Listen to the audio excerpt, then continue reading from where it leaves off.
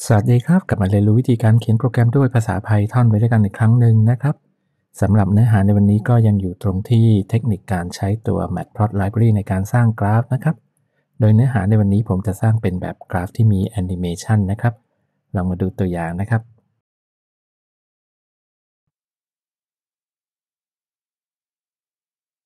เห็นไหมครับอันนี้เป็นตัวอย่างของกราฟที่เป็นรูปหัวใจนะครับที่มันจะค่อยๆพลอตออกมานะครับแบบแอนิเมตนะครับพลอตทีละจุดเรียงกันไปเรื่อยๆเนี่ยนะฮะเดี๋ยวลองมาดูนะครับว่ากราฟแบบนี้นะครับพลอตกันยังไงนะครับเดี๋ยวผมลบตัวที่สร้างมาแล้วทิ้งนะครับมาดูแบบเวอร์ชันง่ายๆก่อนนะครับแบบที่ไม่มีการแอนิเมชันใดๆทั้งสิ้นนะครับอันนี้เป็นตัวการพลอตรูปหัวใจแบบปกตินะครับเดี๋ยวผมขอรันให้ดูอีกรอบแล้วกันนะฮะอันนี้เป็นโค้ดง่ายๆเลยนะครับก็คือตัวนี้ผมใช้ตัวนำพายนะครับเพื่อสร้างตัว linear space นะครับที่มีค่าตั้งแต่0จนถึง2พายนะครับส่วนตัวสมการที่พลอตรูปหัวใจนะครับก็มาจากตัวนี้นะครับ matplotlib ของ Wolfram นะครับมาดูได้นะครับตัวนี้นะครับเว็บไซต์ตัวนี้เนี่ยก็คืออันนี้นะครับสมการ x เท่ากับ16 sin นะครับ t ยกกำลัง3แบบนี้แล้วก็ y เท่ากับ13คูณ cos นะครับตรงนี้ก็ไล่ไปเรื่อยๆนะฮะหากครั้นี้ลองมาดูวิธีการแปลงตัวนี้นะครับให้เป็นแบบแอนิเมชันนะครับผมก็ copy ตัวนี้มานะครับแล้วก็ตัวนี้นะครับเปลี่ยนเป็นแอนิเมชันนะครับเขียนย่อๆวิธีการเขียนนะครับก็เป็นแบบนี้นะครับตรงนี้เนี่ยอย่างแรกนะครับแทนที่เราจะเขียนแบบง่ายๆมาถึงก็พลอตเลยใช่ไหมครับเราจะสร้างฟิกเกอร์ขึ้นมาก่อนขั้นหนึ่งนะครับบอกว่าตรงนี้เท่ากับ plt figure แบบนี้นะครับแล้วตรงที่ plot นะครับเดี๋ยวเราจะต้องใส่ค่าแบบโล่งๆหลอกเข้าไปก่อนแบบนี้นะครับแล้วก็ตัวนี้นะครับเราก็จะบอกว่าตัวนี้จะเนื่องจากว่าของเราตัวนี้นะครับเป็นกราฟที่เป็นเส้นเดียวเนี่ยผมส่งค่ากลับมาเป็นตัว tuple 1ตัวได้เลยนะครับก็คือมีคอมมาตรงนี้เนี่ยนะฮะแล้วก็ในการพลอตกราฟแบบที่ค่อยๆพลอตทีละจุดนะครับเราจะต้องกำหนดตัวแกน x แกน y นะครับลิมิตของมันตั้งแต่ตอนแรกเลยนะครับนั้นเราก็บอกว่า plt แล้วก็ x limit นะครับผมก็บอกว่า x limit ก็เท่ากับ np นะครับนำพายหาตัว min ของ x แล้วก็ตัว max ของ x แบบนี้นะครับทำแบบเดียวกันกับตัว y นะครับแล้วก็เป็นตัวนี้ก็เป็น y นะครับอันนี้ขั้นตอนเป็นแบบนี้ถัดมานะครับในที่นี้เนี่ยก่อนที่เราจะโชว์นะครับตรงนี้นะครับเราต้องบอกว่าเราจะมีการทำแอนิเมชันนะครับแล้วเขียนง่ายๆแอนิเมชันนะครับเท่ากับนะครับในนี้นะครับเราจะต้องมีการ import ตัว matplotlib animation เข้ามาด้วยนะครับผม import เข้ามาแล้วก็มีชื่อนะครับ alias ว่าเป็น animation เพราะฉะนั้นตรงนี้นะครับผมก็เขียนโค้ดแบบนี้ดอทด้วยฟังนะครับตรงนี้เดี๋ยวจะผ่านฟังก์ชันเข้าไป1ตัวนะครับอันนี้เดี๋ยวเขียนคร่าวๆอย่างนี้ก่อนแล้วผมแนะนำเขียนอย่างนี้นะครับในตัว Python นะครับเราสร้าง inner function ได้นะครับเราก็เขียนแบบนี้นะครับว่าเป็นอัปเดตแล้วก็ตั้งชื่อว่าอัปเดตไลน์แล้วกันแล้วก็มีพารามิเตอร์1ตัวคือนำแบบนี้นะฮะและในนี้นะครับมาตรฐานเราก็เขียนคล้ายๆอย่างเงี้ยชาร์ตก็คือตัวนี้นั่นเองนะครับเดี๋ยวมาดูนะครับแล้วในนี้นะครับเราก็บอกว่าตัวชาร์ตของเราจะเซต data นะครับมันก็คือเป็นการบอก data นะครับทีละส่วนนะครับตั้งแต่ตัวแรกมาจนถึงตัวสุดท้ายนะครับคือทุกครั้งที่ plot มันก็จะค่อยๆเพิ่มค่า n ขึ้นทีละ1 n ก็คือตัวจุดของ data นั่นเองนะฮะงั้นในที่นี้นะครับค่า x กับ y ของเรานะครับเป็น array 2ตัวผมจะต้อง stack หรือว่ารวมกันเข้ามาเป็นตัวเดียวจะได้ง่ายนะครับงั้นบรรทัดที่23ผมบอกว่า data ของผมนะครับ np.vstack นะครับ x กับ y แบบนี้นะครับก็คือตัว x นะครับอย่างเช่นในที่นี้เนี่ยมี180ตัวตัว y ก็180ตัวเพราะฉะนั้นตัวนี้นะครับทำออกมาก็จะกลายเป็น array นะครับที่มีเชฟเป็นแบบ2แถวนะครับแต่ละแถวมี180ตัวแบบนี้นั่นเองนะครับตรงนี้เนี่ยงั้นตรงนี้เราก็บอกว่า data ของเรานะครับเราผ่านแบบนี้เราบอกว่าเป็นตัวนี้นะฮะเป็นแบบนี้นะครับคือวิธีการผ่านคู่ลำดับนะครับก็คือแถวแรกเป็น x แถวที่2เป็น y เนี่ยงั้นมันจะผ่านมาเป็น คู่นะครับ x ตัวแรก y ตัวแรกแล้วถัดมาก็จะเป็น x ตัวแรกกับ x ตัวที่2 y ตัวแรกกับ y ตัวที่2ไล่กันไปเรื่อยๆนะครับนี่คือความหมายของ dot ตัวนี้นะครับพอเราได้แบบนี้นะครับเราก็มาเขียนตรงนี้ต่อให้เต็มนะครับตรงนี้เนี่ยเราจะต้องผ่านตัว figure เข้าไปนะครับแบบนี้แล้วก็ผ่านชื่อฟังก์ชันก็คือตัว update line ตรงนี้เนี่ยนะครับ update line โดยที่ตรงนี้เราไม่ต้องเขียนอะไรนะครับสมมุติว่าเราเขียนแค่นี้พอเลยนะครับสั้นๆตรงนี้แล้วเดี๋ยวเราลองรันดูนะครับแบบนี้เดี๋ยวนะฮะผมคลิกขวาแล้วก็รันดูนะครับเห็นไหมครับตรงนี้เนี่ยมันเหมือนกับมันพยายามพลอตนะครับแต่ว่าอันนี้อาจจะสปีดอาจจะช้านะครับในที่นี้เนี่ยเราสามารถควบคุมสปีดตรงนี้ได้นะครับผมสต็อปตรงนี้ไปก่อนโดยที่เราบอกตรงนี้นะครับเราก็บอก interval เท่ากับสัก10ดูแล้วกันนะครับลองดูแบบนี้10นี้หมายถึง10มิลลิเซคันด์นะครับงั้นกราฟแต่ละจุดที่พลอตจะเร็วขึ้นนะครับเห็นไหมครับคันนี้เนี่ยกราฟเนี่ยพลอตเร็วขึ้นละนะครับออกมาเป็นรูปหัวใจของเรานั่นเองนะครับคราวนี้ส่วนที่เหลือก็เป็นเรื่องของการตกแต่งตัวกราฟนะครับอย่างเช่นอันนี้อาจจะชิดขอบมากเกินไปนะครับแล้วก็ไปเพิ่มตัวลิมิตตรงนี้ของเรานะครับวิธีก็ง่ายๆสมมุติผมตั้งชื่อว่า padding นะครับถ้ากัน 1.1 ก็คือพูดง่ายเดี๋ยวจะให้มีบนล่างซ้ายขวานะครับเพิ่มอีกประมาณ 10% นั่นเองนะครับงั้นตรงนี้ผมก็คูณด้วย padding นะครับ copy ไปนะฮะ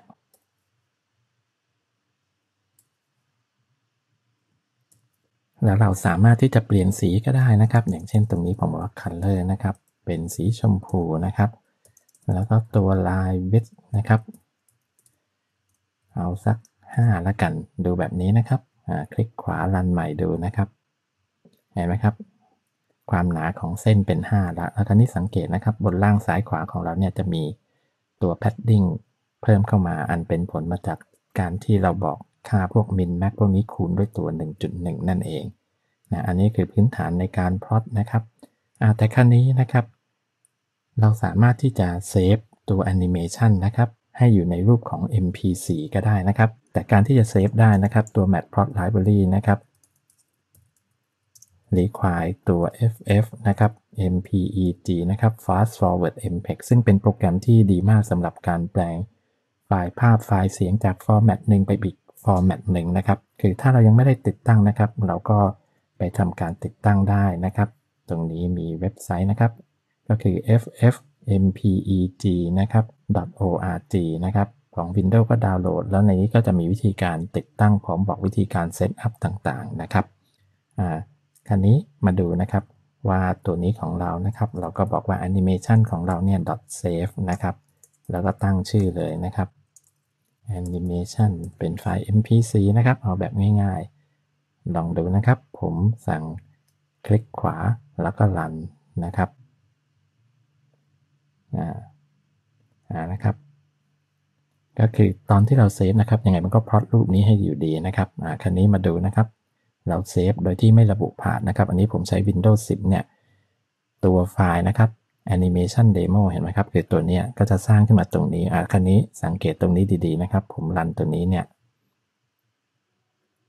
สังเกตว่าหัวใจนะครับมันจะวาดไม่เต็มดวงนะครับ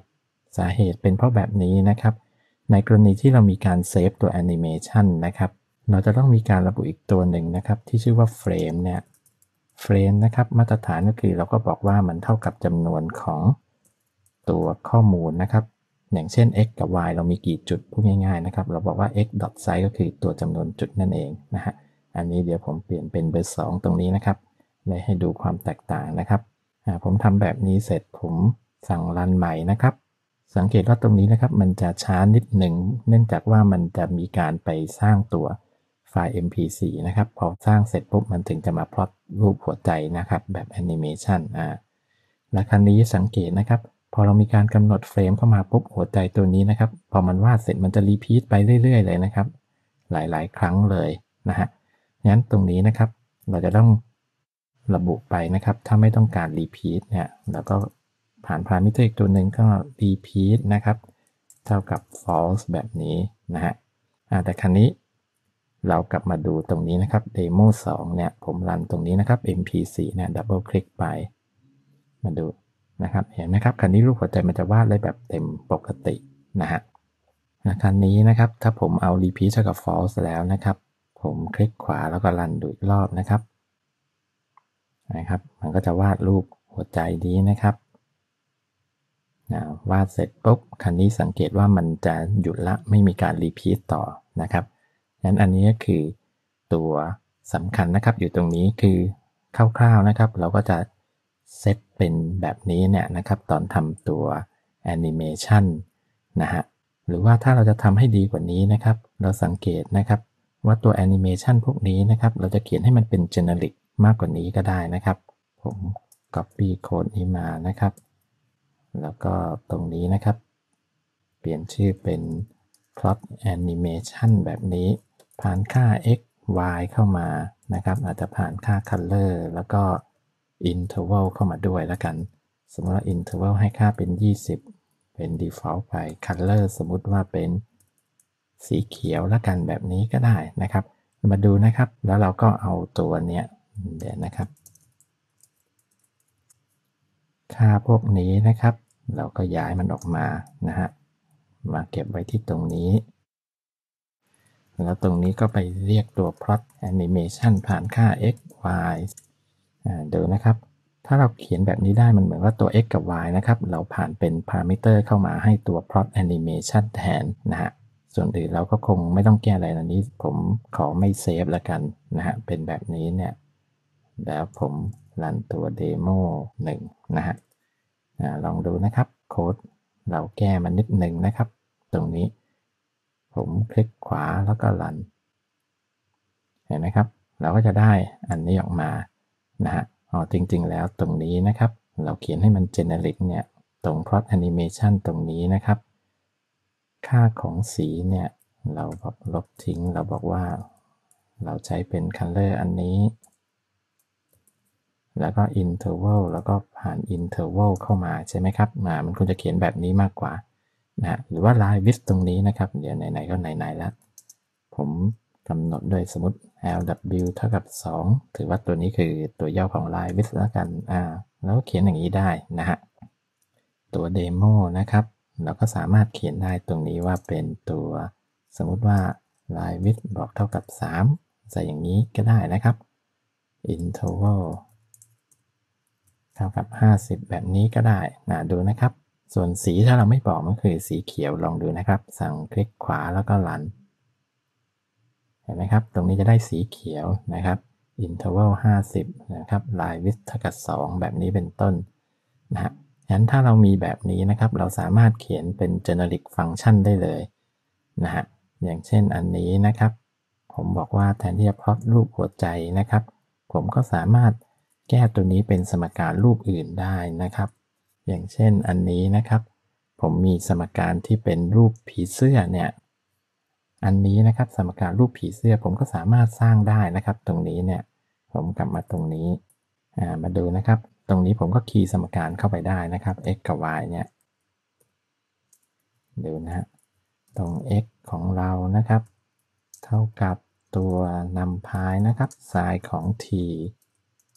คูณด้วยตัวนี้นะครับก็เป็นนำพายนะครับ exponential ของตัว np.cos ของ t แบบนี้นะครับได้เท่าไหร่แล้วเราก็ลบด้วย2คูณ cos ของ c คูณ t ลบด้วย np sin ของ t ส่วน12ยกกำลัง5แบบนี้พอได้เสร็จแล้วเราก็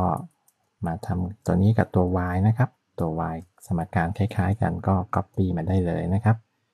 จาก sin ตรงนี้เป็น cos นะครับลองดูนะครับถ้าผมเขียนสมการแบบนี้เดี๋ยวลองรันให้ดูใหม่นะฮะหวังว่าเราจะคีย์ข้อมูลถูกนะครับคลิกขวาแล้วก็รันดูนะครับเราจะได้แอนิเมชันนี่ปีกผีเสื้อแล้วนะครับดูสมการนี้นะครับแต่ละจุดเนี่ยมันวาดกันแบบนี้นั่นเองนะครับถ้าเราดูแบบแอนิเมชันเราก็จะเห็นนะฮะเห็นไหมครับได้เป็นรูปผีเสื้อคันนี้อยากจะมีปีกกี่ชั้นเราก็ทดลองเล่นกับตัวสมการได้นะครับ เดี๋ยวอันนี้อย่างเช่นเดี๋ยวผมเอาให้มันสปีดเร็วๆหน่อยนะครับอยากจะให้มีปีกหลายๆชั้นนะครับผมก็วนตัวนี้นะครับเอาสัก5แล้วกันตรงนี้เป็น180คูณ5แบบนี้ให้ละเอียดเลยนะครับคลิกขวาแล้วก็รันดูนะครับมีปีกผีเสื้อวนมาละสังเกตว่าเส้นนะครับมันจะวาดได้เร็วขึ้นนะครับพอเสร็จเส้นที่1คราวนี้มีเส้นที่2นะครับดูท่าเส้นอันนี้อาจจะหนาไปนิดหนึ่งก็ไม่เป็นไรนะครับอันนี้ดูเป็นหลักการนะครับว่าเราสามารถประยุกต์พวกแอนิเมชันต่างๆนะครับมาดูกราฟิกสวยๆงามๆได้นะฮะนี่คือตัวอย่างนะครับของการใช้งานนะฮะเอาละครับสำหรับตัวอย่างวิธีการใช้ตัวแอนิเมชันใน matplotlib ในวันนี้ก็ขอจบลงเพียงเท่านี้ขอบคุณสำหรับการติดตามรับชมสวัสดีครับ